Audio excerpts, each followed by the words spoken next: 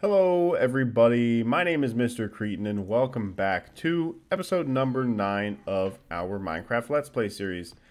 Now, I am having to record this little bit of an intro again. I had some audio problems, so I ended up getting a little bit of work done on today's task, but not like enough to where, you know, everything is sort of messed up. Ooh, and I got a little bit of a lag spike right there. I don't think that my game really likes all of the kelp and everything, but I wanted to start over by the ocean today because I wanted to show you guys this little platform that I built out here. And basically, if you can't already tell, this is a tree farm. I made this on stream. I streamed last Monday, so today is the 11th, so whatever day was previously Monday, if that makes any sense.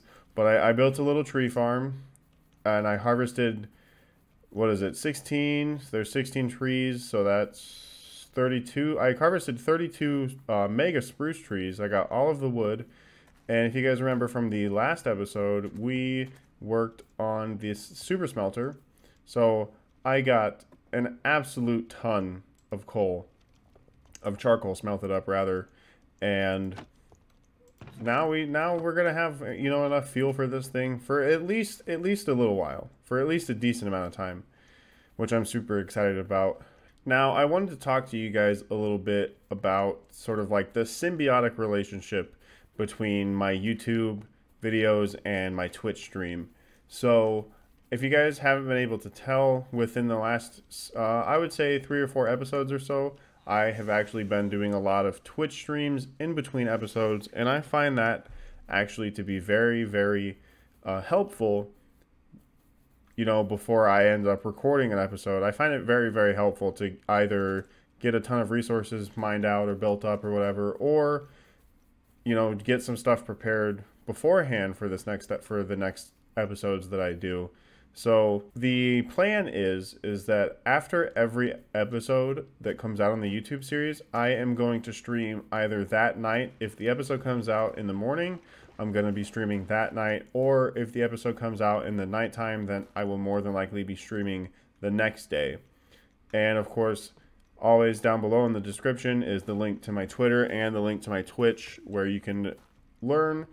If you go follow those, it'll say, hey, I'm streaming right now. And I do stream usually at least once a week, but I am trying to get a little bit more into streaming. I actually think it's a really fun thing. The last stream that we did, I mean, I had a good time with the 4 or 5 people that were watching, and it's always a fun time. So if anybody wants to come hang out, that's always a thing. But that's basically all I have to say about, the stream versus YouTube. YouTube, I want to mainly focus on like a lot of the building, a lot of like the actual like sort of the meat of Minecraft is one perhaps might call it. And I want to on stream more focus on like a lot of the grindy work. I want to focus on getting resources, or for instance, the last 2 streams that I did, we mined out this entire area down here, and I got it all prepared and everything.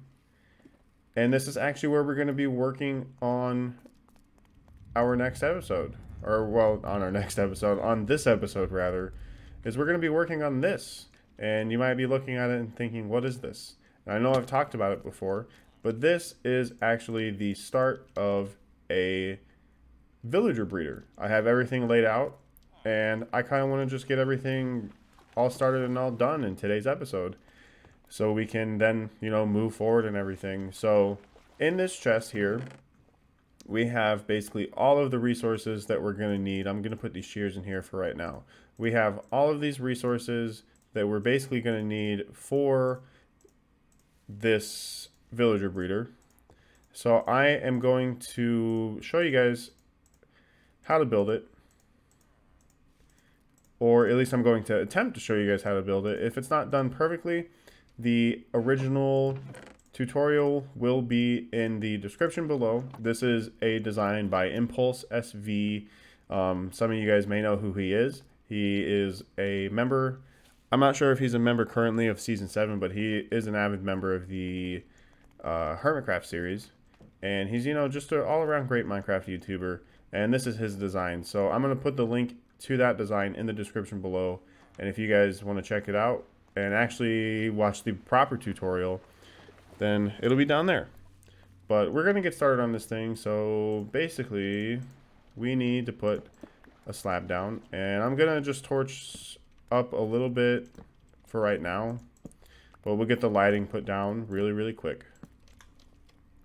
And basically what we're going to do is we're going to go out 9 in each direction. So that's 4, 6, 8, 9. We're going to go out 9 in each direction. And then now that we have everything in each direction, going out 9, we sort of make like this T shape on both sides. Or rather on all 4 sides. And then we're going to fill out this entire area. So we're going to connect these T-shapes together, sort of like this. And then we're going to fill out this entire area. We're going to fill it all of the way with dirt. So to recap what we did, we put a hole in the middle, and then from the middle point we went out 9 on each side. We made this sort of T shape, and then we connected everything, and then we filled everything in with dirt. So that's how we got this little shape that we have right now. And then the next thing is we need some sort of lighting block.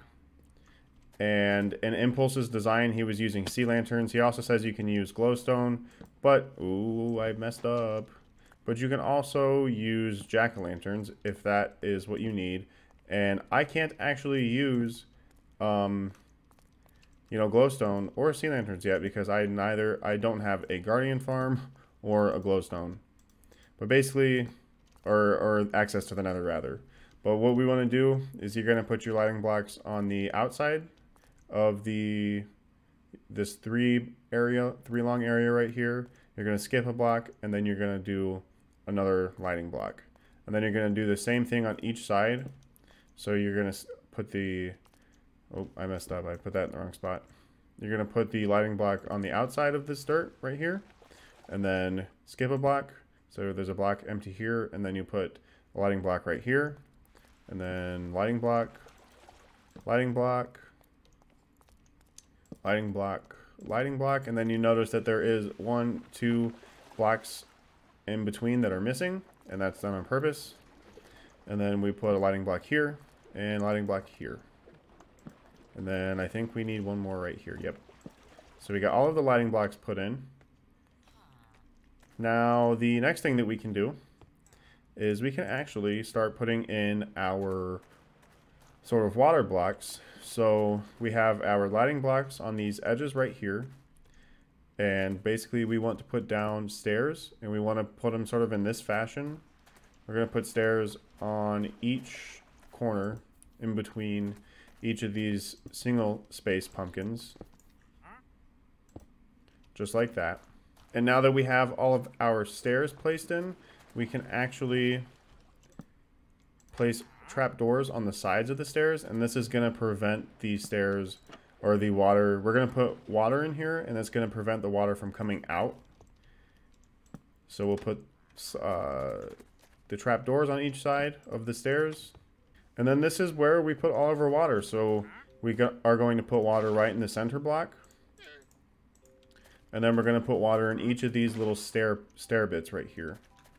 So I'm going to fill all of the water in real quick. All right, so now we have all of the water placed, and like I said, we're putting the water in these stair blocks, on each of these stair blocks, and then we're also putting water in the middle. So at this point you can hoe or till the entire ground if you want, but first, what I want to do is actually, let's make some stone bricks. And we are just going to put some stone bricks on the outside of this whole thing, sort of on the empty blocks, if you will. And then whatever side is going to be the quote-unquote front of your villager breeder, or alternatively wherever you want your villagers to go, we will not be placing the 3 blocks. So I want actually this spot to be my front, so we can just, not have any blocks right there. And then the next thing that we can do is we can actually start placing glass down everywhere. So we can just go 2 high, and we want to go 2 high on the outside of this entire thing. And you can notice that I actually built this in a way so it's exactly 2 blocks high, down from the ceiling. Alright, so we got all of our glass placed, and again, this little front area, and sorry about all of the noises, apparently there's a wandering trader upstairs somewhere, but this outside, or this front area where our villagers are going to be, you know, doing the breeding, we aren't going to put any blocks, and there's going to be no glass right here. So at this point, what we can do is we can actually, oh, I'm so bad apparently, we can put our composter right there, and then we can also just put a light block on top. And you want to put the light block on top to make sure that obviously he can't actually jump up and jump in this because of the ceiling. But if you're building this, you know, in an open area or where the ceiling is, you know, 3 or 4 blocks high, or there is no ceiling, then you want to put a light block right here to make sure that the villager can't jump into the composter and then not do his job. Also, you want the light block right here to make sure that any of these empty spaces get lit up. So at this point, we can actually get rid of all of these torches. And then what we can do is we can just start hoeing this entire thing. So I'm going to till out this entire area. And just in case anybody's wondering, it's almost exactly an entire iron hoe to till out this entire area. But now that we got this whole area mined out, we can actually just jump down. And I have scaffolding over there. I should have built it over here. That would have been smarter. But what we can do at this point, actually first, we need to plant our vegetables. Now, you can start doing this with either carrots or potatoes. I'm pretty sure that you can use both carrots and potatoes at the same time. But it should be more efficient to just use only one type. So use only carrots or use only potatoes, you know, so that way the villager inventories aren't getting filled with 2 different types of vegetables, and then you have to wait for them to get the proper stacks and everything. I would recommend only using the one type of vegetable.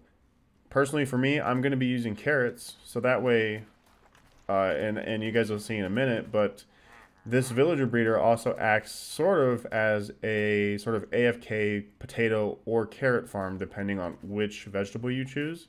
But I, in the future, do plan on having, you know, like a gold farm, I think would be pretty cool. And to have a ton of carrots in reserve and then get a gold farm, you know, we could just have the best food in the game for the rest of our gameplay. So maybe eventually one day, one person can dream. But the next thing we can do is we can actually drop down, and I'm gonna make a scaffolding, and for some reason I'm missing one. Oh, found it. I'm gonna just make a little scaffolding like right here that'll give us, oh, it can go one more high. That'll give us at least a little bit easier access to this. Now what we want to do is we can first place, you know, if I had better inventory management, first we can place some temporary blocks right here. Maybe.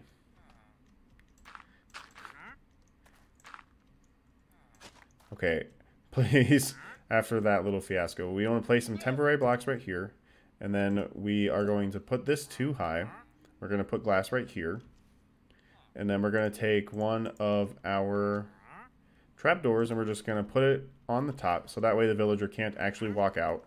And then we can get rid of these 2 temporary blocks, and then we want to place a block right here, and this is going to be temporary, but we are going to put trapdoors. I think I would like them to be placed on the top. We're going to place trapdoors. It's very scary doing this scaffolding thing along this whole thing, and then we can get rid of this block. And then if we come down here, we're going to have to do a little bit of finagling. But what we want to do at this point is we want to place some more temporary blocks. So we're going to just place a little ring around this trapdoor box, if you will. And then we're going to take our beds, which I need to go grab them. We're going to take our beds, and then you want to make sure that the pillows are in the corner of this whole thing. So actually, I need to break this bed and place there first so I don't get stuck underneath the glass. You want to make sure that the pillows are in the corners of this little platform. So place a bed, and then bed. And then that's what we need to do, and then we can get rid of these temporary blocks. Actually, what we want to do first is we want to put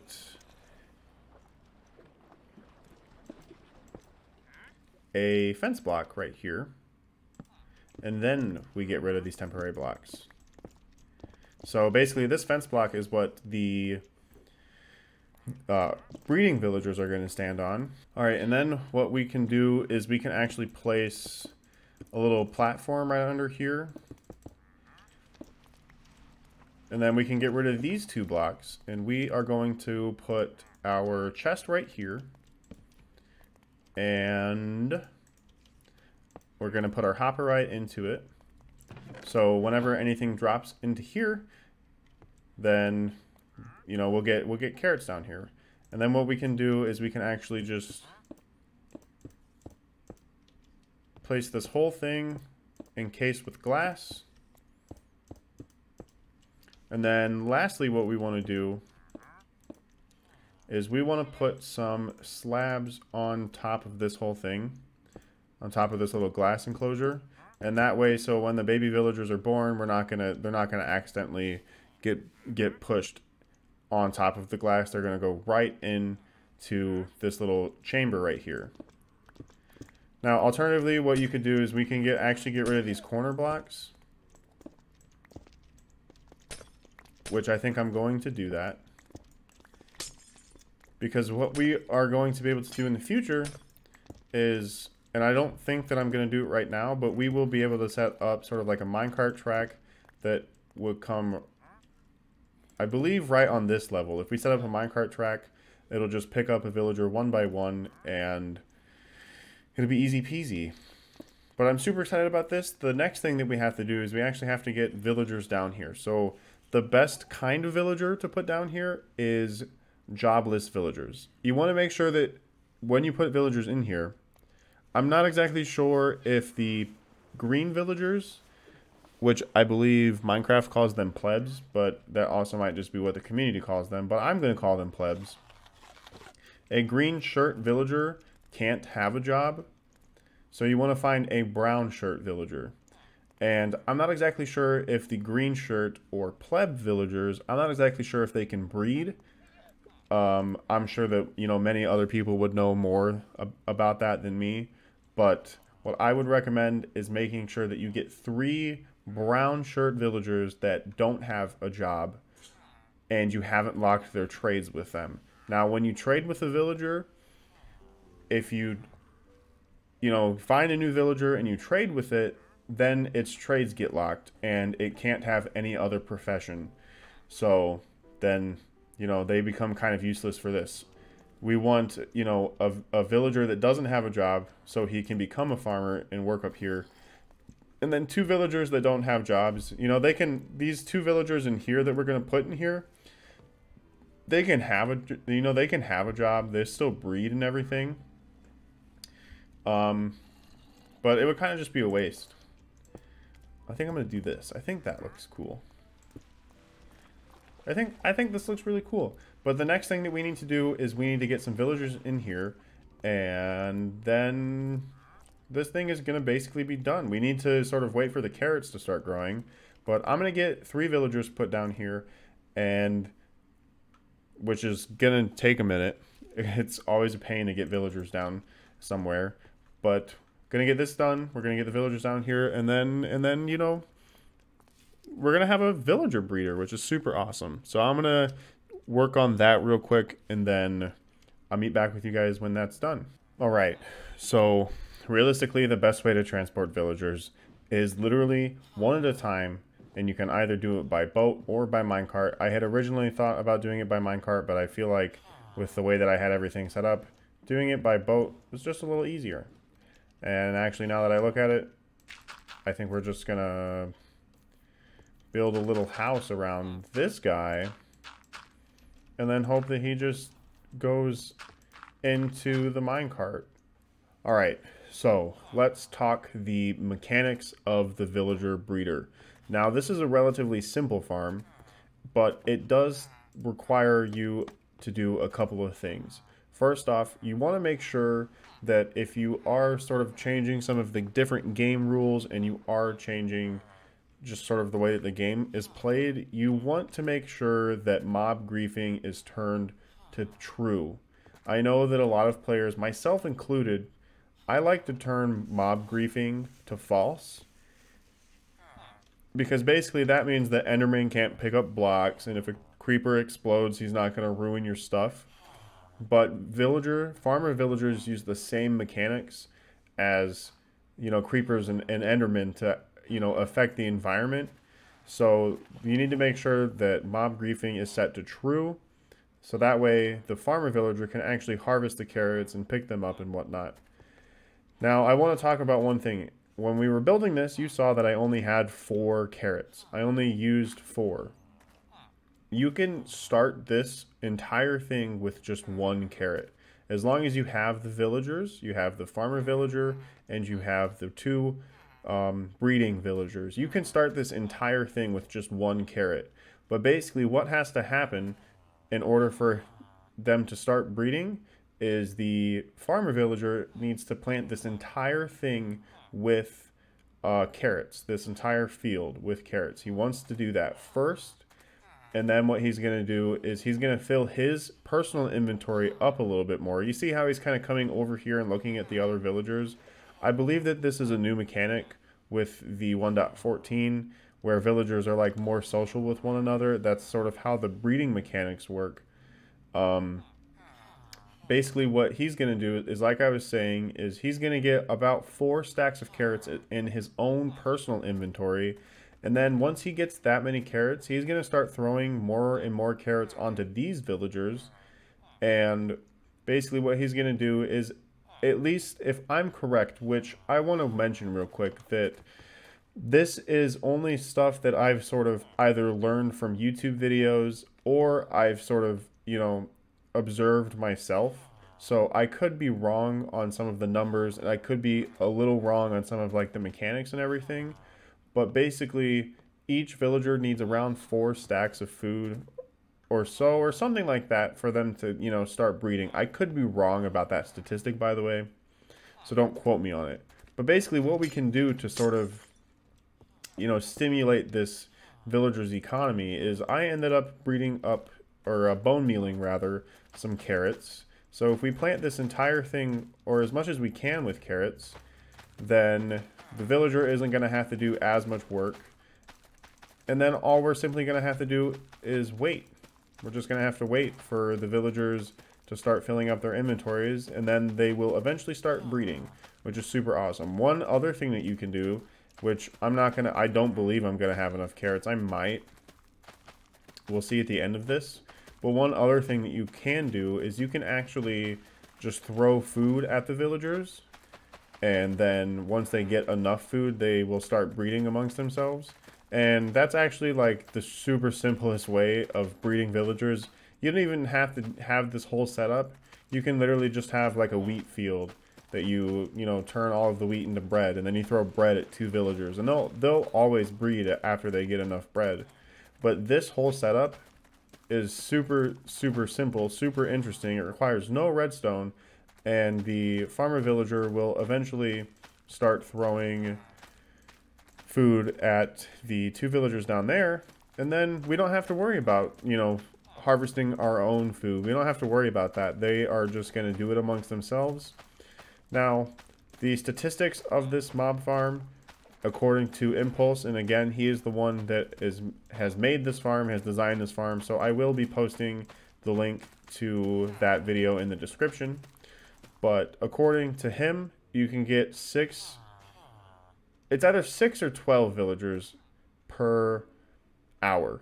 I forget exactly which it is. I'm gonna have to look at that real quick, and I will try to, you know, post something on the screen right now that says what it is. But it's either 6 or 12 villagers per hour. Now, you can see that this villager is sleeping right now. They will not breed in the nighttime. So in order to get the maximum amount of villagers bred, you need to be sleeping every single night. But it's also not like a super big deal to, you know, just not sleep through the nighttime, because you'll still get villagers. And, you know, this will still just run in the background and everything passively. And it turns out that the villager decided to grow some wheat. So we're just going to replace that with carrots. But one thing that we should be able to do is we should be able to throw him some food. And he should pick it up. And then he's going to start filling up his inventory. Now what we should be able to do is we should be able to throw carrots at these guys.